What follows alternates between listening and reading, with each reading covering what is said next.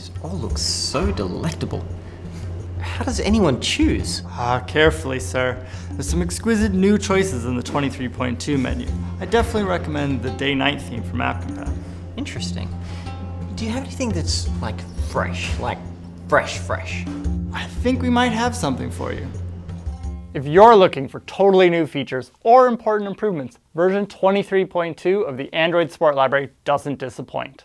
There's two new additions to the Support Library family: Support Vector Drawable and Support Animated Vector Drawable.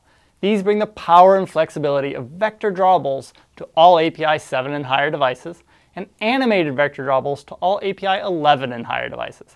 I expect smaller APKs from you as you all replace multiple PNG assets with a single vector drawable. AppCompat is already taking advantage of vector drawables in this release to save everyone some space, and it provides a handy source compat attribute for image views and image buttons, making it easy to use your new vector drawables. Check out our blog post for all the details on how this works. Now that's not all that changed with AppCompat though. In addition to the current theme.appcompat and theme.appcompat.lite, there's a new theme.appcompat.daynight theme specifically for API 14 and higher devices. Now making a UI that adapts to the time of day just means picking the right theme and testing thoroughly.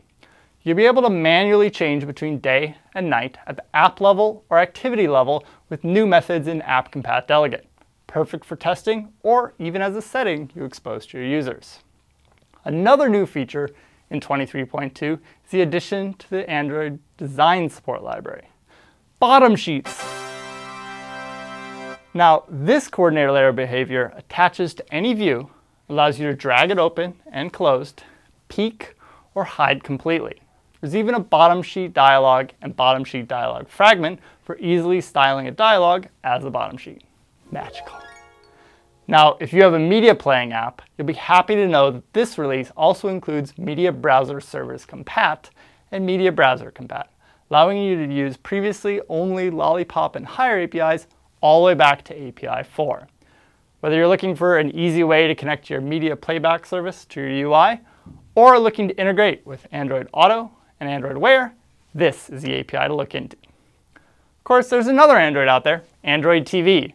The Leanback Support Library's guided step fragment, which lets you guide users through a series of steps, has received a number of enhancements.